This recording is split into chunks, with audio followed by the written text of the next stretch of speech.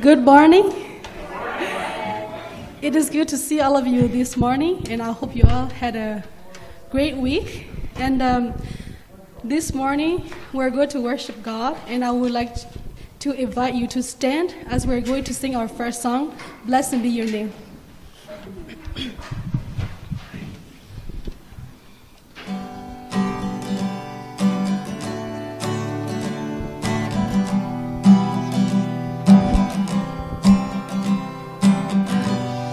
Blessed be your name in the land that is plentiful, where the streams of abundance flow. Blessed be your name. Blessed be your name when I'm found in the desert place. Though I walk through the wilderness, blessed be your name. Every blessing you'll pour out, I'll turn back to praise. When the darkness closes in, Lord, still I will sing. Blessed be the name of the Lord. Blessed be your name. Blessed be the name of the Lord. Blessed be your glorious name. Blessed be your name when the sun's shining down on me, when the world's all as it should be. Blessed be your name.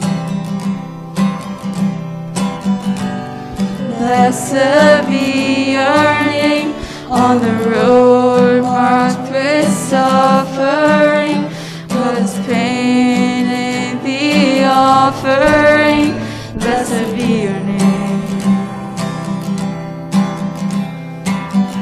Every blessing you'll pour out, I'll turn back to praise. When the darkness closes in, Lord, still I will sing. Blessed be the name of the Lord. Blessed be your name. Blessed be the name of the Lord. Blessed be your glorious name. You give and take away. You give and take away.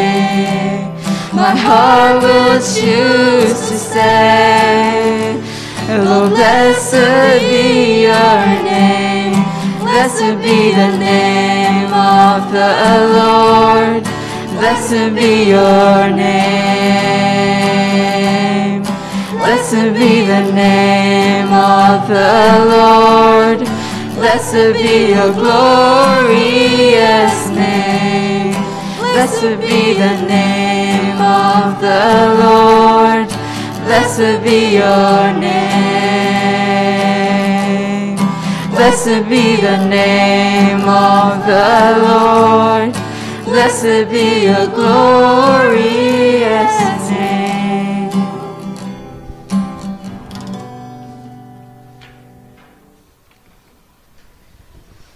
And this morning we're going to read a response call to worship. So I'll be the one that's really the leader, and the congregation will read the one that says people. And the last line, we're all going to read it together. Our purpose is awesome. Let us worship God. God is in his holy temple. Let all the earth keep silence. We do not come before God like frightening supplicants, but are those who are confident that they are wonderfully loved. Our high priest is Jesus, tempted as we are, yet without sin, who is able to sympathize with our human weaknesses. Let us then boldly draw near him to the throne of grace, that with mercy, and obtain assistance in moments of need. Let us pray. Dear God, thank you for bringing us to your home this morning. Thank you for everything that you have done in our lives, and we cannot thank you enough. As we are worshiping you this morning, help us to open our hearts and mind to get to know more about you, Lord, and help us to get closer with you and be with us this morning. In Jesus' name I pray. Amen.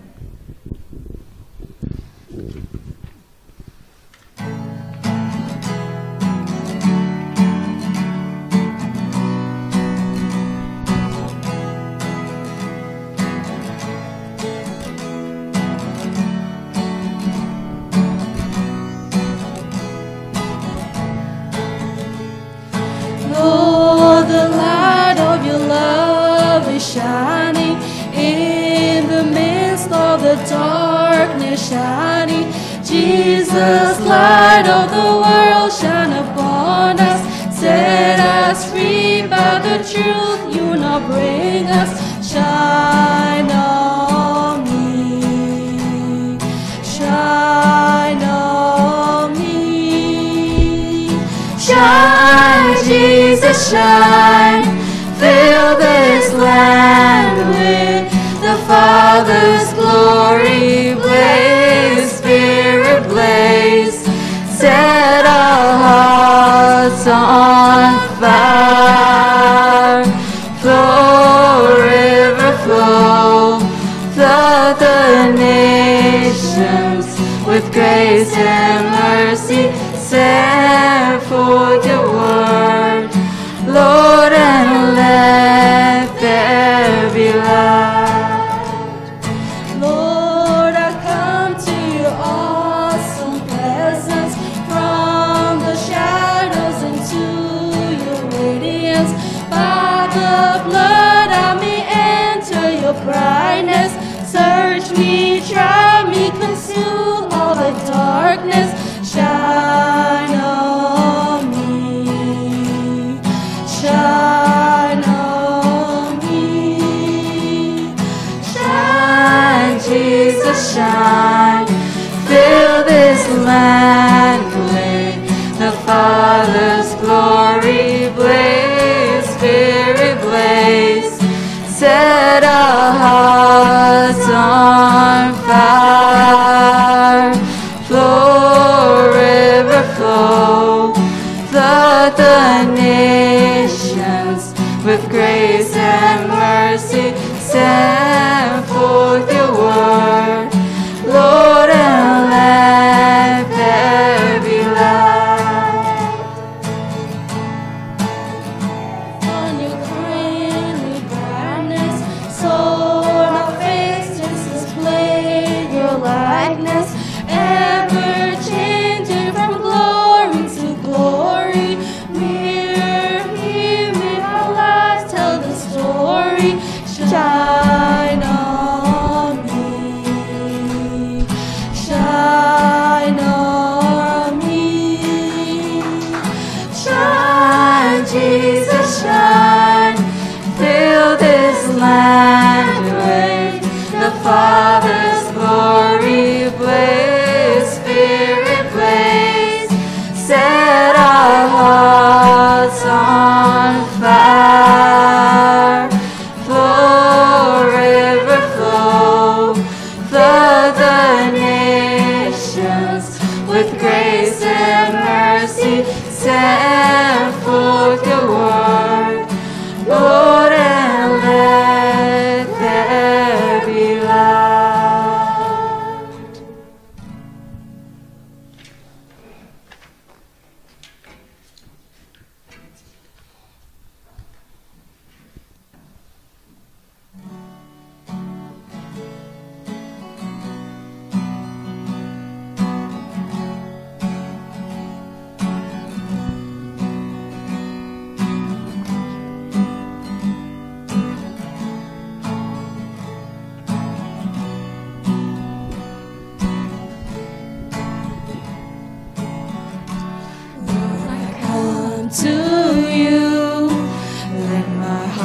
changed.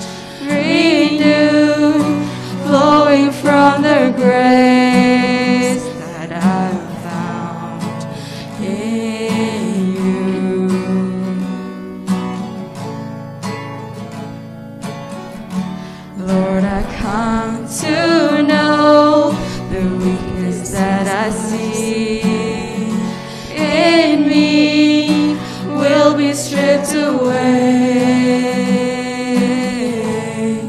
by the power of your love.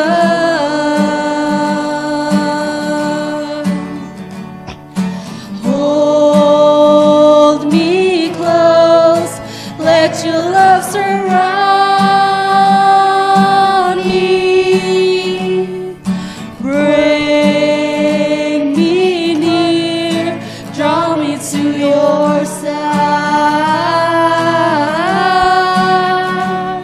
And as I wait, I'll rise up like the eagle,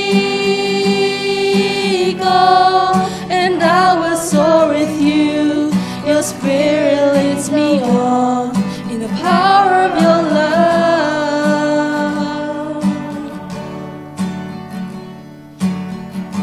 Lord, unveil my eyes, let me see your face to face, the knowledge of your love as you live in me.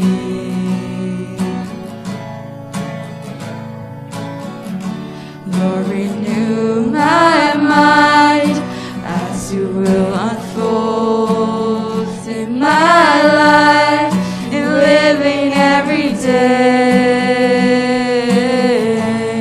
by the power of your love.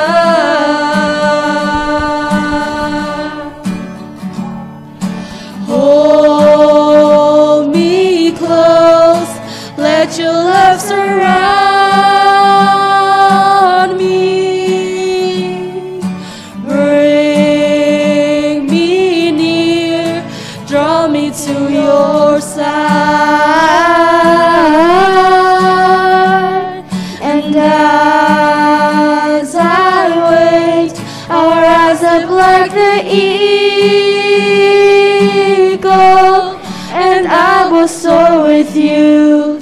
Your spirit leads me on in the power of love.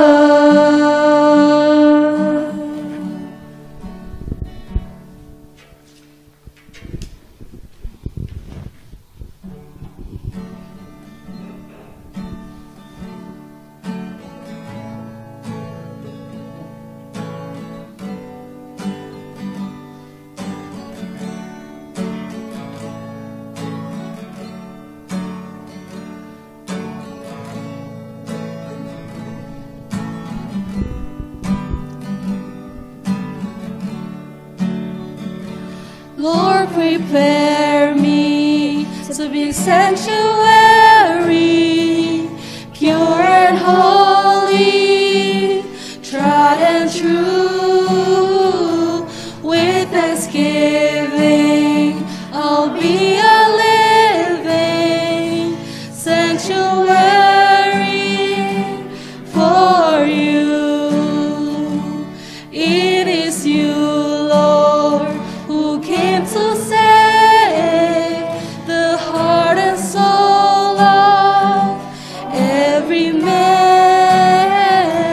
It is you, Lord, who knows my weakness, who gives me strength with thine own hand.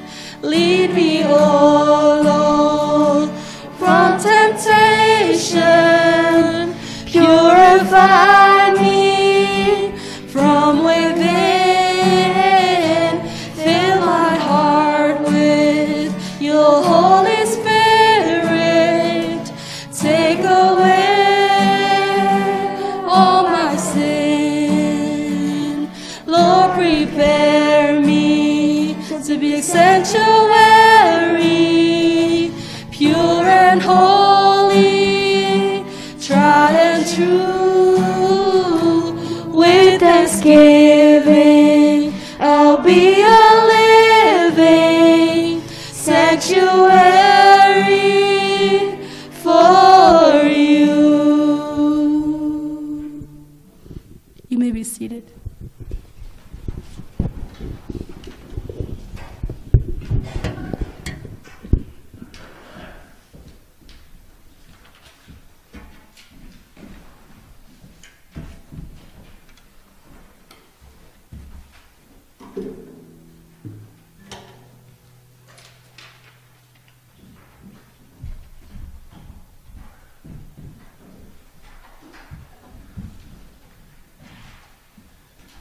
Morning, church. Good morning.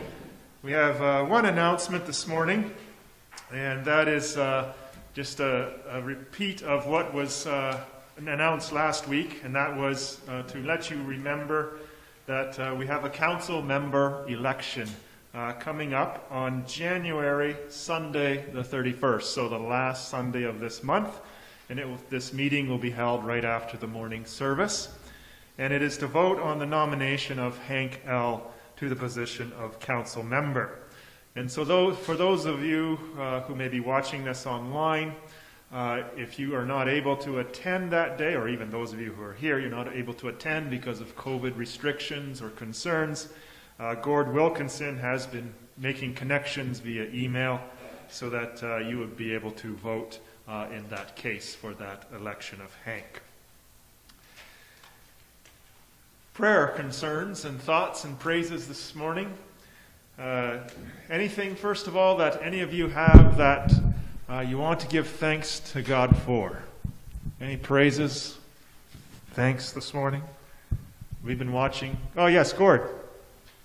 Just that my wife got home safely from British Columbia, so... Okay. Thanks to the Lord for that. So Gord's wife is home safe from BC. So praising the Lord for that. I noticed our numbers in Alberta for COVID have been going down this week. I think that's something to praise the Lord about and to keep interceding for. Not every province is like ours right now. And for the wonderful weather. Yes. A mild winter so far. I think another thing to praise Him for that I was thinking about was just the gift of Jesus' goodness or His righteousness. I mean, without it, we can't enter heaven. Without it, we can't be justified before God. And the righteousness that He did is so pure and so beautiful. And that's something that I've learned a while ago. So praise Him for His righteousness. Okay, any things and concerns that you would have that you would like the body of Christ to pray for or to intercede for? Yes, Hank. I'd like to thank God for taking care of Joan.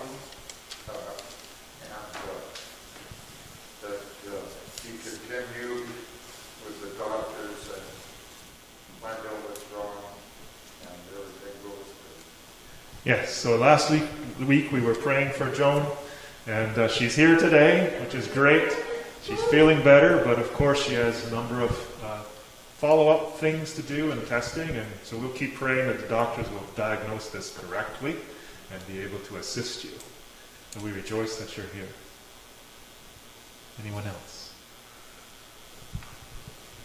Okay, before we join together in prayer, I want to I'm going to use a prayer that I have in this book. I'm reading this book called Strengthening the Soul of Your Leadership, Seeking God in the Crucible of Ministry. And essentially what this book is about is for leaders to grow themselves in their own personal relationship in ministry as leaders in the church. And it's focusing on us being still and being quiet before the Lord and learning to hear His voice and taking time to be by ourselves with Him and learning how to lead through some of the pressures. And at the end of every chapter, there's an exercise that we are to do. And at the end of the second chapter, there's a prayer. And as I read and worked through this exercise for myself, I also thought, wow, this prayer is good for us as a church where we're at right now. I'm really just finishing my second week as your pastor, so I'm very new. And we have a wonderful journey, I'm sure, that God is going to take us on together as He has brought us together. And I think you have hopes, I have hopes, you have expectations, we have expectations. And I thought, we're all probably hoping that and expecting that, God's going to do a new thing, and we want some things to change and develop. But as this prayer, it's very short, is asking for more than just something on the surface, more than just something interesting, but something deep within. So I'll begin our time of prayer with this, and then I'll give thanks and pray for the other things. Let us pray together. O God, let something essential happen in us, Zion Baptist Church. Something more than interesting or entertaining or thoughtful. O God, let something essential happen to each one of us in Zion Baptist Church and in each of all of us together as your church. Let something awesome, something real occur. Speak to our condition as a church, as your family, your people at this time and place that you have brought us to. And change within us, somewhere inside where it matters, that which needs changing. Let something happen in us that is real and for your glory. Father, we praise you and we thank you that you have been gracious to our province, and the COVID restrictions, some of the restrictions have been lifted. We praise you for that. And we also thank you for the numbers going down, but we know, as our health authority has said, this is not a time to relax we're not out of it yet. But we do thank you for this progress and recognize it is you who is being gracious to us. We ask that you would continue to be gracious to our province and to our country and to the other countries. Let's face it, Lord, we recognize we all have COVID fatigue. We all want this to be done and over with. But you have great lessons for us to learn through this. Give us ears to hear what you're saying to us and eyes to see what you're doing, so that this troublesome time is not wasted in our complaining or chafing, but instead we see what you're doing and we receive it in obedience and with thanksgiving. Help us to learn these lessons. You even use difficult times and painful times and trials to perfect our faith. So help us to do this. And we pray that you would open up our leaders' ears and other people of our land to hear your voice in this time. It is so different from 9/11, when we heard our governments at least say, pray to your God or gods. But this time, our governments, our leaders are saying nothing about you. They have no hope in you, not directing or asking anyone to pray to anyone. They all have their hope in our own ability, which ultimately comes from you. Forgive us, Lord, for this unbelief. But as your church, as your people, help us to hear your voice. And may you shake and bring those who are full of unbelief, shake them out of their apathy or their deafness, so that they may hear your call of mercy to them through these troublesome times. We thank you that you have helped Joan and that she is here. She is feeling better. But Lord, she needs continued assistance and follow-up, and we pray that you will grant those looking after her the right understanding of her condition, and that she will be cared for and diagnosed correctly.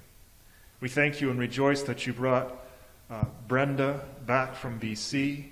We rejoice in these things, given the type of conditions and extra concerns that we have as we travel in a COVID world. So thank you for bringing her back. We appreciate your care for us in the most practical and daily things that we do every day. We also want to thank you for your righteousness, Jesus. You obeyed the Father perfectly, completely, did everything the Father wanted and expected, and you brought such joy to the Father's heart in your obedience, and your heart was full of joy as you obeyed him. Lord, we lacked such a thing. Only of you could the Father say, "This is my Son whom I love and am I well pleased." But we thank you, Jesus, that you have graciously first took our sin and guilt and punishment away on the cross, and secondly, transferred to us your own goodness, so that as the Father looks at us, he sees your goodness in our place, given to us, and we're accepted freely, graciously, eternally. What a gift. We love you and we thank you for our salvation, and we rejoice that our name is written in heaven. This service as we gather, Lord, is for you, to honor you, and we like and are rejoicing to be here. In Jesus' name, amen.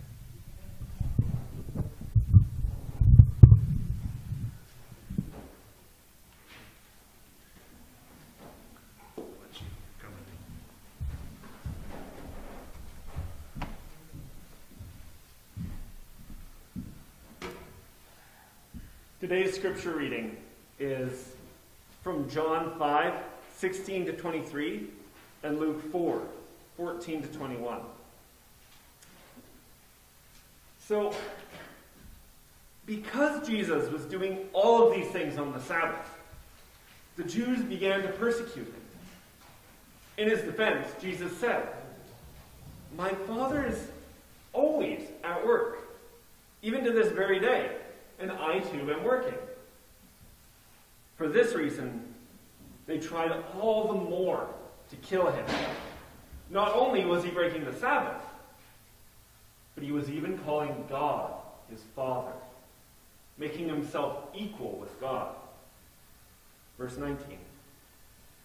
Jesus gave them this answer: "Very truly I tell you, the Son can do nothing by himself. He can only do what he sees the Father do. Because whatever the Father does, the Son does also. Yes, and he will show himself even greater works than these, so that you will be amazed.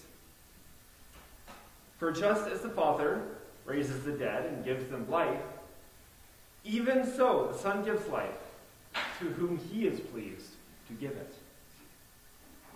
Moreover, the Father judges no one, but has entrusted all judgments to the Son, that all may honor the Son, just as they honor the Father. Whoever does not honor the Son does not honor the Father who sent him." Luke 4:14 to 21. Verse 14.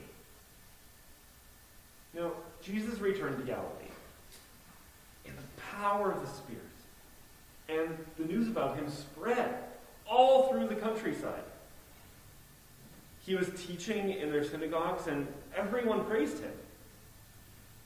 He went to Nazareth, where he had been brought up, and on the Sabbath day he went into the synagogue, as was his custom.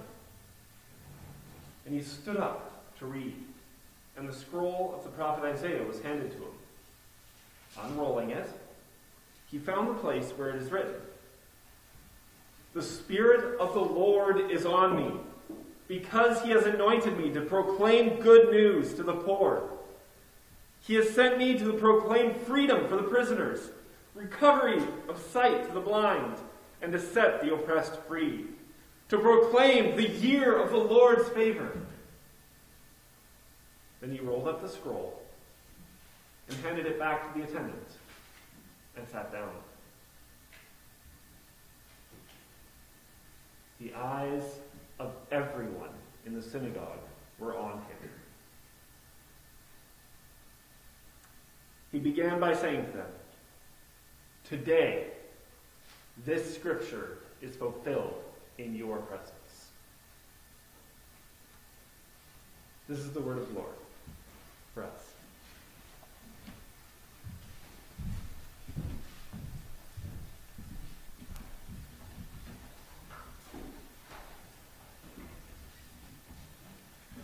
Thank you, Michael.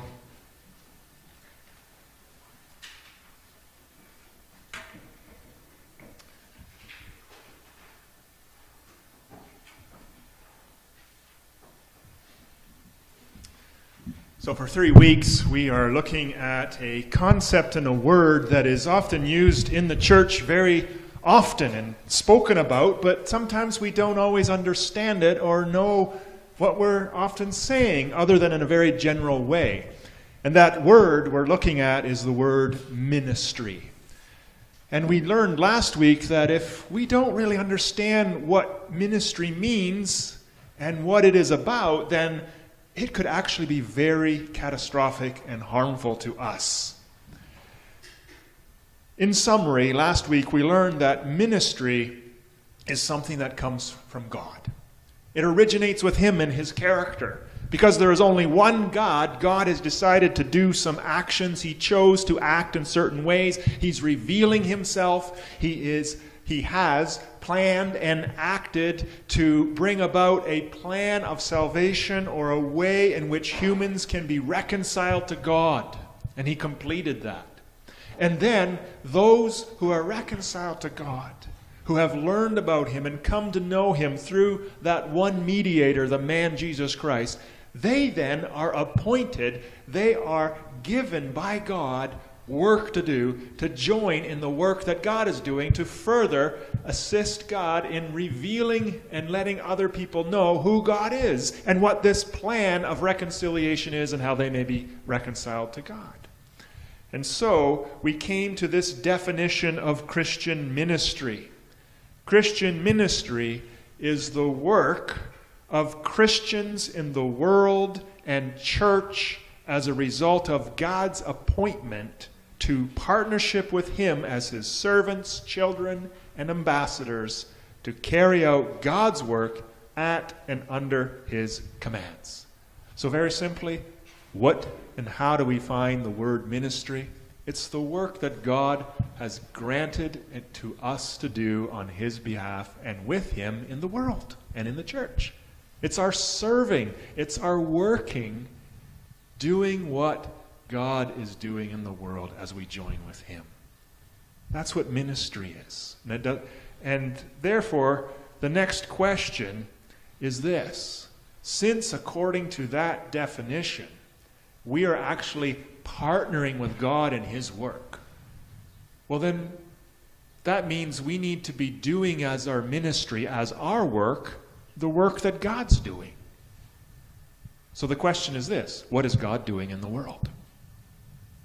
What is God doing in the world? Because we in our church ministry want to be doing what He's appointed us to do in partnership with Him.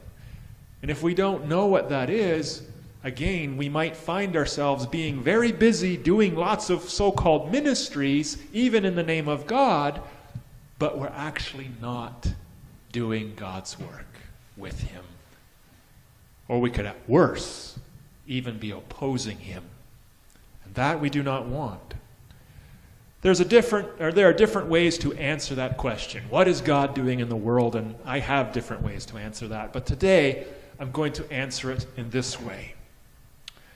John chapter 5, verse 19. And it says this. Jesus gave them this answer. Very truly I tell you, the Son can do nothing by Himself. He can only do what He sees His Father doing, because whatever the Father does, the Son also does. What's the context of this statement? So, Jesus, what has occurred? What is the situation that has led Jesus to say these words at this point? So if you go back to the beginning of chapter 5, verses 1 through 9, you will see that Jesus met an invalid, a man who was very sick, very weak, not able to move about very well. He was for over 3 decades in this condition, and Jesus healed him and told him to get up, gave him full strength, full health, get up, pick up your mat, and walk. And so he did. And as the man is walking away, going wherever he's going, he is spotted or seen by the Jewish religious leaders, and they jump on this guy saying, "Hey, What are you doing? You're breaking the Sabbath. According to us, you are working. You're carrying your mat, and it's the Sabbath. The Sabbath is a day that you do no work and you worship God. Well, eventually the religious leaders find out from the man that, well, Jesus healed him, and Jesus told him to pick up his mat and go and carry it. So they then confront Jesus in verses 9 to 16. And they tell Jesus that, you're breaking the Sabbath. You can't do this. You can't heal on the Sabbath. That's work. You can't tell a person to carry his mat on the Sabbath.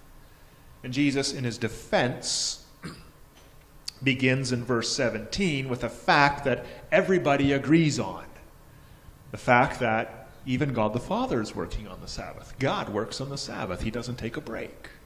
Because if God took a break on the Sabbath and stopped sustaining the world and giving us life, we'd all disappear. So it is right and good for God to do his works all the time. God is not doing anything wrong. And even the Jewish religious leaders agree with that. Even the ones accusing Jesus, they agree that it is good and right for God to do what he does all the time. So Jesus,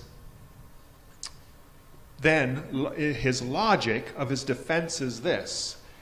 If God the Father works without doing wrong on the Sabbath, and if I, Jesus, am doing the same work, the work of God, I too can work on the Sabbath. I too can do the good work that God is doing, and I am not breaking the Sabbath.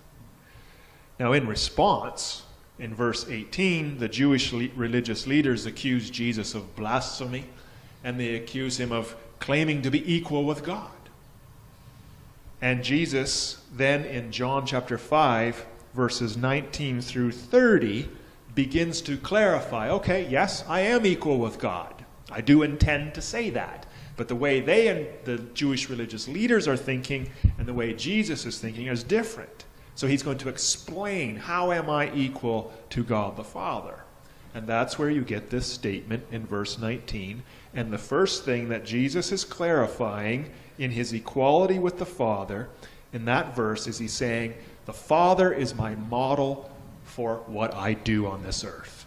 So whatever work God's doing, that's what I'm doing. I will not do anything different from God the Father. I will not take an independent track and I'll do my own thing. I will only do what I see the Father doing. He tells me what I do and I will do it. And I do the same things that he is doing. So the nature and the scope of what the work that Jesus does is in full harmony with what God the Father is doing. And that, then, Jesus says, justifies him to do on the Sabbath what he's doing. But the point from John chapter 5, from this little episode, is to help us answer the question, well, what is God doing in the world is this. You want to know what God's doing in the world? Look to Jesus. Look to Jesus. Jesus does what the Father does in the world. So if we want to know what God is doing in the world, we look to Jesus. And we have 4 Gospels, plus the rest of the New Testament, that God inspired through the apostles that tell us who Jesus was, what he did on the earth, and how we are to minister. A good summary of what Jesus did could be found in Luke chapter 4, verse 18 to 21, the second passage of Scripture that Michael read for us. There's a lot about what Jesus did and said in the New Testament. So I thought I'll just introduce the basics of what Jesus was about from Luke 4. Now, this passage in Luke chapter 4, again, what is the situation? Okay, he's in a synagogue and he's reading this passage and he chooses to read it and say, hey, it's fulfilled in your hearing. I'm fulfilling it. So the context is actually Jesus is just starting out on his ministry. Actually, that is said in Luke chapter 3, verse 23. It says, now Jesus himself was about 30 years old when he began his ministry. And just prior to that statement, what occurred? The baptism of Jesus. So you'll find that in Luke chapter 4, starting at verse 21 down to 22. And what is important to grasp there is that the other members of the Trinity, God the Father and the Holy Spirit, are endorsing Jesus as God the Son. So the Father speaks, as you see in Luke chapter 3, verse 21 and 22, that he says, "This is my beloved Son, whom I am well pleased and I love." So the Father gives his full endorsement to Jesus, and then the Holy Spirit, as you know, comes down in the form of a dove upon Jesus. And Jesus is full of the Holy Spirit. And then, full of the Holy Spirit, the Spirit leads Jesus, as you read into the chapter 4 of Luke, into the desert for the 40 days of fasting and prayer. And at some point in that time of 40 days, the devil, Satan, comes and personally tempts Jesus. But Jesus, with the strength of the Holy Spirit, rebukes the devil and does not give in to the temptation. So Jesus is now ready to begin his ministry. He's now ready to begin to do the works of God on the earth, because he has the full endorsement of God the Father and the Holy Spirit, and he has proved faithful through that temptation of Satan. So now he's ready to go out and do the ministry that God has given to him. This then is where he comes into Nazareth, his hometown. He goes into the synagogue on the Sabbath. He's allowed to teach. He gets that scroll, opens it to Isaiah, reads it, and says, "Now it is fulfilled." This is the beginning of his ministry. And this passage that Jesus is quoting from Isaiah chapter 61, we can call it the Messiah's job description. It's a condensed description of what Jesus is going to be about and what he will do on this earth. Now, we cannot go into all the details of it, but let's examine just 5 basic elements from this job description, which then help us understand, okay, in our church ministry, as we work and serve Jesus and God, let's make sure we have these 5 things in our ministry. So, first one, the why of ministry. So why is Jesus at this point launching out into his ministry around the age of 30? Why didn't he start earlier? Why didn't he start later? Why is it now that he's going out? Well, it says there in Luke chapter 4, verse 18, "The Spirit of the Lord is on me." So Jesus is launching out into his ministry now at that point because the Spirit of God has come upon him. And the Spirit of God has initiated it and said, "Now is the time, Jesus. Go and do your ministry. Let us go." As Professor David Hendricks reminds us, ministry is not a good idea. It is God's idea. Ministry is not a good idea. It is God's idea. And that's essentially what we learned last week, that ministry, our serving and working with God, comes from God appointing us and choosing us. It's not our idea. It's God's idea. And he takes the initiative. So I don't have to explain all that again. But here's the question of the why of Jesus' ministry. Since he is the Messiah, why is he going out? It's because the Spirit is upon him and leading him and directing him to do so. But that raises the question that is helpful for us. When we look at our individual ministries in the church, whatever adjective we put in front of it, fellowship ministry, worship ministry, children's ministry, evangelism ministry, whatever, outreach ministry, whatever you want to put in front, has those ministries been initiated by the Holy Spirit? Were those ministries just our own ideas, or something we just copied from another church, Or are those ministries something that the Holy Spirit has initiated and has his presence? Because if not, then we're just running a bunch of programs or a bunch of things. That's a good question. Second thing, that's the why. Second element of what Jesus will do as the Messiah is the how of ministry. How is he going to do his ministry? By what power? By what resource will Jesus execute his ministry?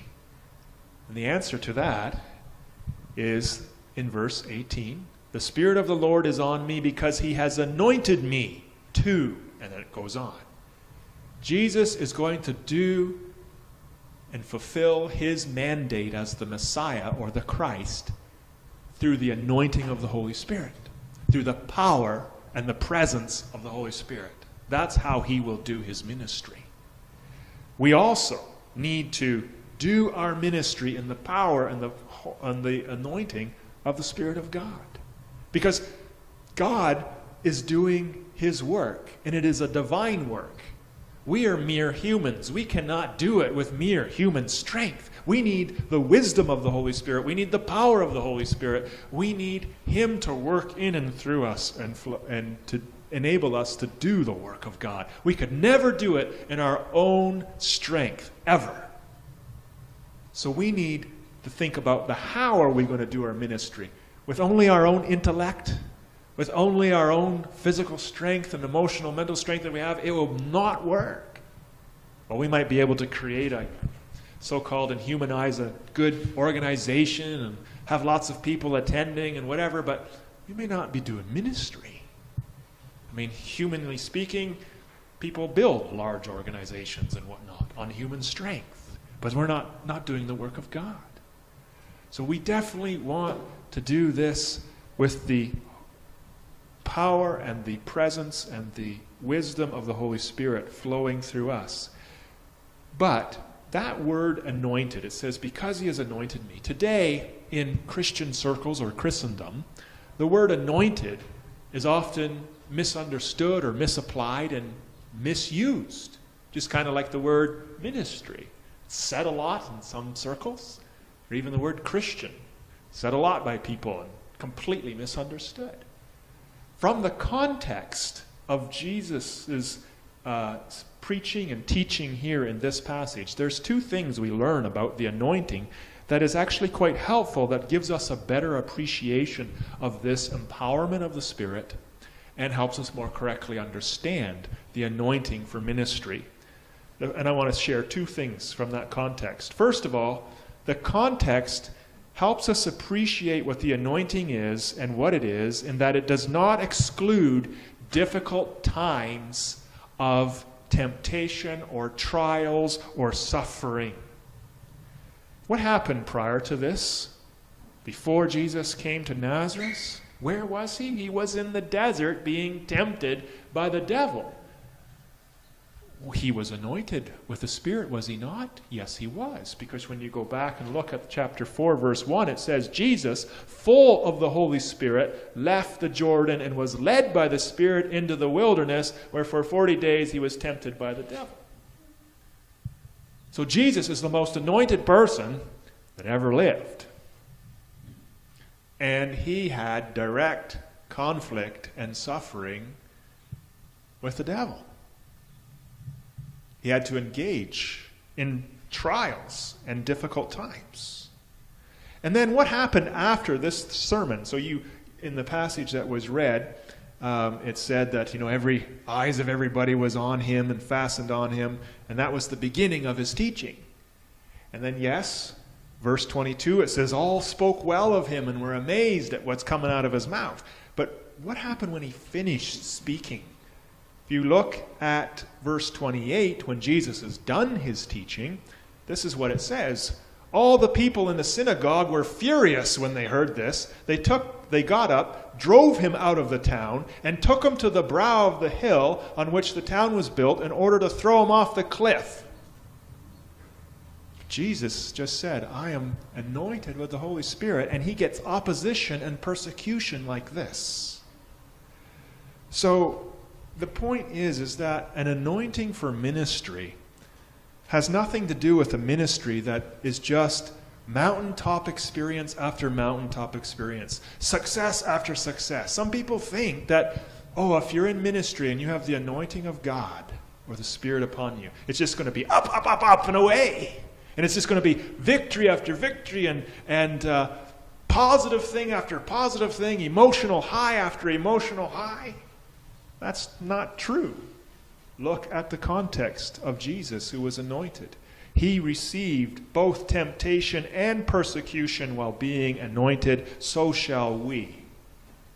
Difficult times in ministry, as you seek to serve your God and Lord, just because it gets hard and gets rough doesn't mean you don't have the power and the anointing of the Holy Spirit and the presence of the Spirit with you.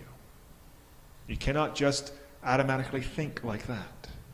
And the second thing that enhances our appreciation of the anointing is that it is sufficient. The anointing is sufficient to overcome the evil one and his demons.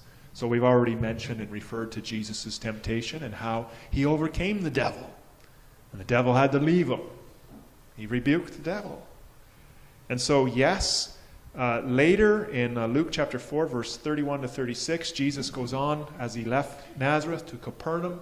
He does miracles. He teaches with authority. And with that very same authority, he casts out demons.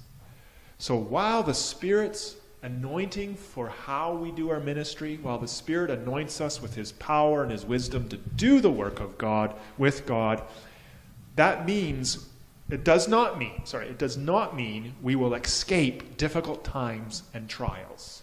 They will be there. But the anointing does mean he will empower us to go through them and overcome those trials, and he will aid us and help us go through them, so that we will still be able to faithfully do the ministry that he has appointed us to. That's how we will do ministry. Why do we do it? Because the Holy Spirit has chosen us. God has chosen us and sent it out. But the Spirit does not send us out without his power, without his presence, by which that's how we will do the ministry. Third element from this job description of the Messiah is the who. Who is Jesus ministering to?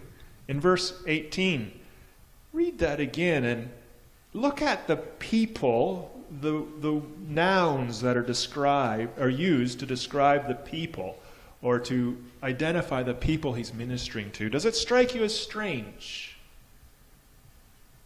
Think about today in North America or Canada, US, how we might choose a target audience to minister to if you're planting a new church. Or if you're thinking about starting a new ministry in the church, we might think more of along the lines of people like us. Well, let's reach out to more suburbanites, or there's the more middle class people or whatever. But look at these people that Jesus is ministering to. They don't fit the demographic often of the North American church. There is the poor, the prisoners, the blind, and the oppressed. These are the type of people that Jesus is seeking to do the work of God to or for. Again, Professor David Hendricks asks the question, is ministry valid if the least of these, referring to the hungry, naked, and the prisoner from Matthew 25, and the poor, oppressed, and imprisoned from Luke 4, are not included? So that's something for us to think about. As we do as God's ministry, as Zion Baptist Church, are we reaching these kinds of people? Are we reaching people who are different than us? Now, don't forget the word, he says he's to proclaim good news to the poor. Poor means more than just financially lacking or without economic means, without people who don't have money. People can be poor in many other ways. People can be financially rich but spiritually poor. They can be financially rich, but relationally poor, and have very poor and bad or non-existent relationships with others. It talks about the oppressed as one group of people. We may not have slavery in Canada like the slavery we used to know and hear about, though it is reported and is accurate and is true. We do have sex slaves in Canada. There's a sex trade in Canada. But think about how we can be oppressed and enslaved. People that you know and we know can be oppressed and enslaved to other things. People can be oppressed and enslaved to their work, to alcohol, to pornography, and to many other things that are harming and destroying them. So we can be oppressed and blind to spiritual truth, not just physically blind, but blind to the things of God and other such things. My point is, using the language of this text, of the Messiah's job description, we need to identify who are we ministering to.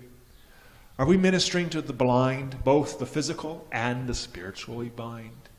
Are we ministering to the poor, both the physical or the materially poor as well as the spiritually poor, and the oppressed of all different types? Because sometimes perhaps it's just natural tendency. We'll just minister to people who are like us, and we need to go beyond that. Then we come to the what of ministry. So we have the why. Why are we doing our ministry? Because the Spirit of God is upon us. How do we do it? By the anointing, the power, and the presence of the Spirit. Who are we doing it to? To those who are oppressed, to those who are poor, to those who are blind and imprisoned. But what are we doing to them? What is that ministry we're doing for them or to them? So let's ask, what is the heart of Jesus' ministry in this description? The Spirit of the Lord is on me because He has anointed me to proclaim good news to the poor. He has sent me to proclaim freedom for the prisoners and recovery of sight to the blind, and to set the oppressed free. To proclaim the year of the Lord's favor. So the heart of Jesus' ministry, the center of it, is this good news. This message He is to proclaim to all. And the good news, as you know, is the gospel. It is the message that Jesus is Lord and Savior, and that He is able to save us from our spiritual blindness, our spiritual poverty, our oppression of the devil that we experience, and the captivity to sin and to Satan. That He died for us in our place to be able to be set free from the eternal penalty of our sin and the oppression of the devil, and that we may then receive that goodness of Jesus, that righteousness of Christ, and be reconciled with God. That is the gospel. That is the heart of the work that Jesus is to do. Proclaim that. Look, the kingdom of God is here. The rule of God is here. Repent and believe and be saved. That's the heart of it. Yes, we may use physical resources like money and clothes and services given. We may use our emotional and mental resources like education and counseling and a shoulder to cry on to help and assist others.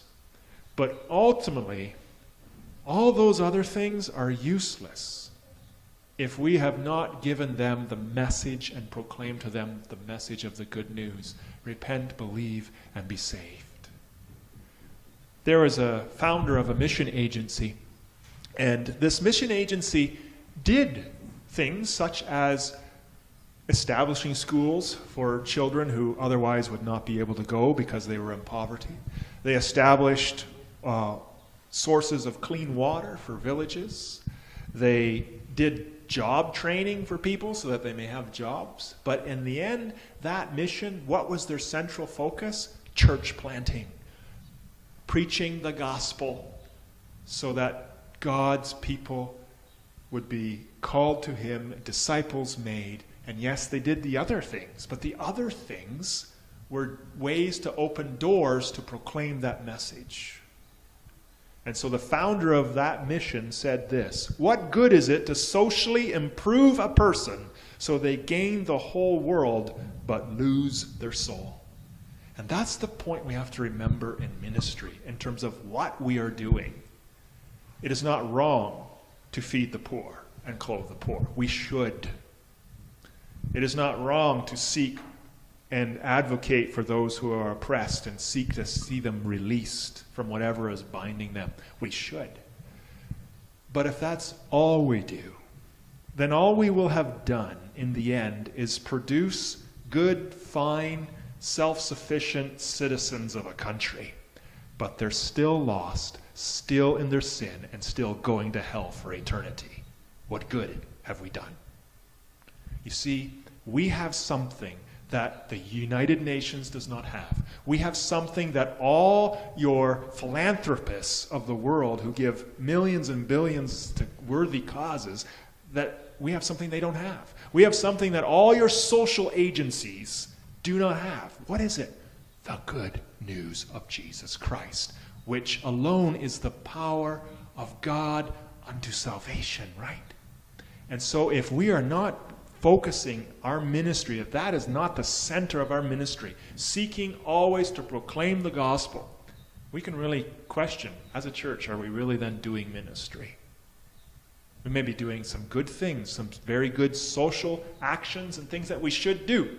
But if that's all we do, then we have become just another social agency, another club, or with good intentions. But we have ceased to be the church and do what God wants in what he's doing in the world. We must always have the gospel at the center of our ministry, using those other things as ways to open up the doorways and to show God's love.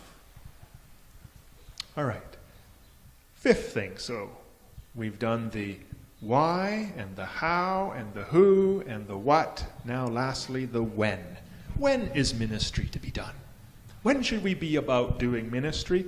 Well, Jesus said in verse 19, he came to proclaim the year of the Lord's favor. Now, the word year there is not referring to 365 days, a literal year. It's a longer time period.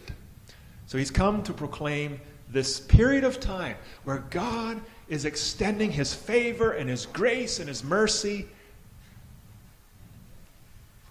Yet, it's very interesting that in Isaiah 61, if you want to turn or scroll on your phones or tablets to Isaiah 61, let's look at where Jesus actually stops his quotation. It's very interesting where he stops. So in Isaiah 61, Jesus is reading. He picks up verse 1. The Spirit of the Sovereign Lord is on me, because the Lord has anointed me to proclaim good news to the poor. He has sent me to bind up the brokenhearted, to proclaim freedom for the captives, and release from darkness for the prisoners, to proclaim the year of the Lord's favor and the day of vengeance of our God. Notice that. He stopped before he said he is to proclaim the day of vengeance of our God. While he was on the earth and fulfilling his job description, his focus was on this period of time, the year of the Lord's favor of grace. The thing is, we don't know when that year ends and the Messiah, Jesus, is going to proclaim and execute the day of God's vengeance upon all evil and all evildoers who have refused to repent. And we don't know when that's going to happen. We don't know when the time of favor for us or any one of us is going to end, or anyone, through their death. Or God's going to just end the year of the Lord's favor by returning again, as he promised, as he would. So that means there is an urgency to our ministry. When are we to do it? Now. Not tomorrow. Now. There is an urgency for us to be about our ministry each and every day that God gives to us. Each and every opportunity. excuse me, we need to be listening and seeking God. Give me ears each day to hear whom you want me to minister to. So as you go out to your schools, as you go out to your workplaces, as you go out in your families, in your neighborhoods, keep in tune. God, who is it that you want me to minister to today? Who is the oppressed? Who do you want me to show your light to that is blind currently? Who is it that you want to help release from some prison? Which poor do you want me to help bring your riches? We need to keep that. It's today, not tomorrow. So in conclusion, we've asked this question: what is God doing in the world? And from Jesus' own mandate as the Messiah, we have these 5 following elements that we need to have in our ministry as a foundation to be able to properly partner with God and be found faithful, doing the service and the work He's called us to do. And so why do we minister, Zion Baptist Church? Zion Baptist Church, we minister because the Spirit has come upon us and propelled us and given us ministry. How do we minister, Zion Baptist Church? We minister by the power and the presence of the Holy Spirit. And who are we ministering to? The blind, the poor, the oppressed, in all their various forms that takes. In Zion Baptist Church, what are we ministering? What is at the heart of our ministry? The gospel of Jesus Christ. And when are we ministering? Today, not tomorrow.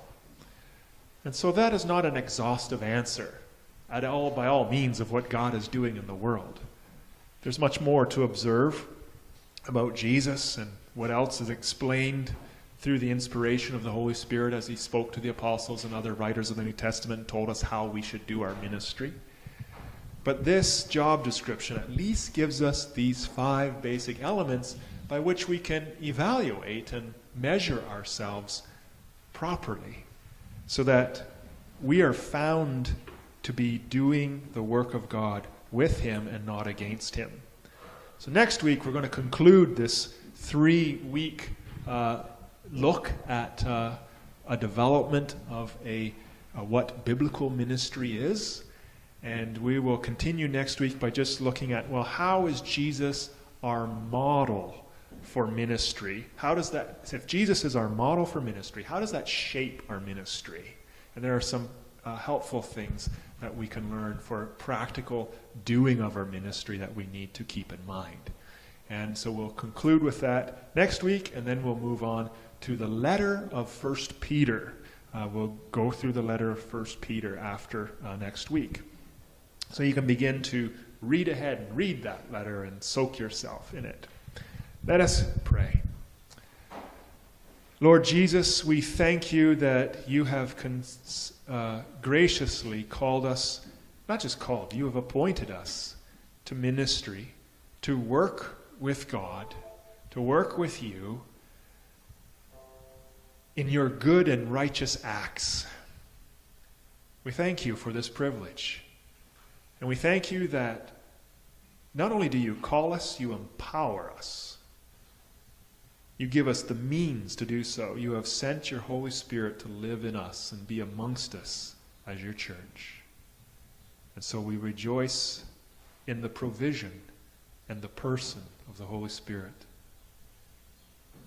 We have learned today, Father, that we have been reminded that as you work in the world, there are 5 elements we need to have. Help us to have ears to hear the Holy Spirit's initiation of ministries, to join you where you're at work. Sometimes even I can do this. We just make our own plans and we go about what we think is best. But sometimes our ways are not your ways. I think you say in the Old Testament that, well, you say that, our ways are not always your ways. Your ways are much higher than our ways. And so help us to have that initiation and understanding of the Spirit in our ministry. And forgive us when we have tried to do our ministry in our own strength. No wonder sometimes we get discouraged or frustrated because we're not trusting you. We're not looking to you to provide. We're not looking to you to break through and help us overcome our opposition, or for you to provide and do the impossible. So help us to do it by the power of your Spirit. And sometimes, Father, we get centered on ourselves. We just get ministering to ourselves and not even looking beyond our own group. There is a great, vast number of people who do not yet know you, who are lost and dying and going to hell. And we forget about that to our shame. Revive us and make us recognize how people are oppressed and blind and poor and imprisoned. And give us a heart for them. Your love. Give us your love first, so that it may overflow for them. Just as you had compassion upon the crowds, may we have that too. Help us to minister to those whom you want. We thank you and praise you that you've already been at work in our congregation. And yes, there is some difference and there's some diversity. And we don't care about the diversity point for being politically correct. It's politically correct to be diverse today. We don't care about that. But we care about the fact that there are different levels of some social economic classes and ethnic groups in our congregation, because it means you're at work and your ministry is expanding just beyond who we are. And we need that to continue, because we want to be faithful to minister to whoever you are sending us to, no matter who they are, where they come from, and what their background is. And then help us to keep the gospel center. This is what you want us to do. What did you say to us, Jesus? Go and make disciples of all nations, teaching them to obey everything we have commanded, or everything you have commanded. Lord, that's at the core of a mandate there. Help us to remember that that's the center of everything. And we must be about making disciples, not just making healthy, self-sufficient citizens. In fact, that's the wrong goal. It's disciples we must make.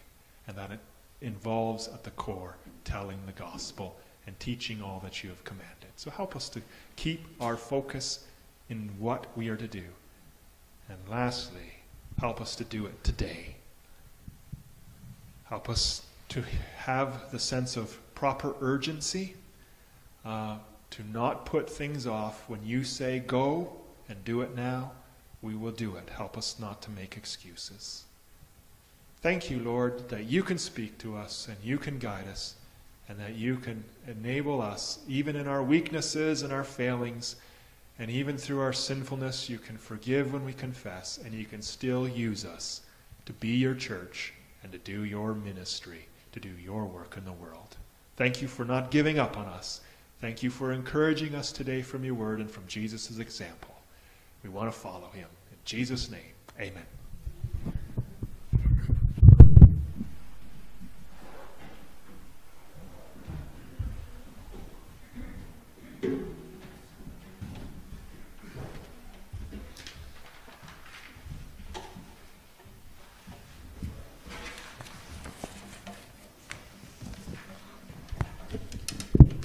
Please stand.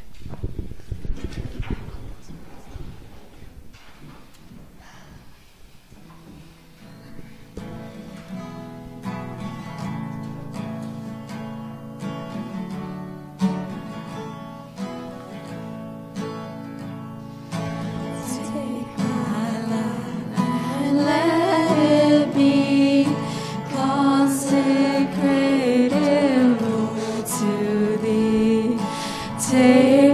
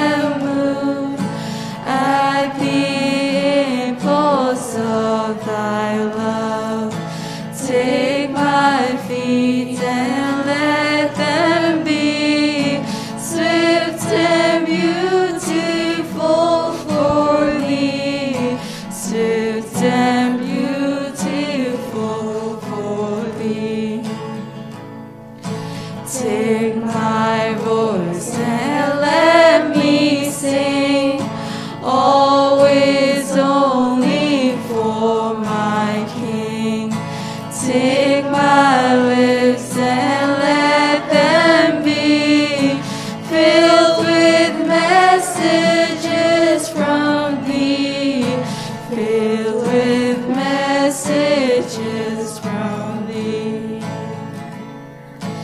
Take my silver and my gold, not a mine would I withhold.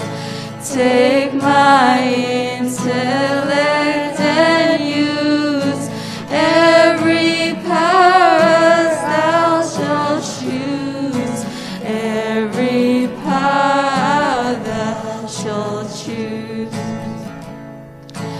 Take my will and make it thine, it shall be no longer mine. Take my heart and it is thy own, it shall be thy royal throne, it shall be thy royal throne. Take my love, my Lord, I pour at thy feet its treasure store. Take myself and I will be ever only all for thee, ever only all for thee.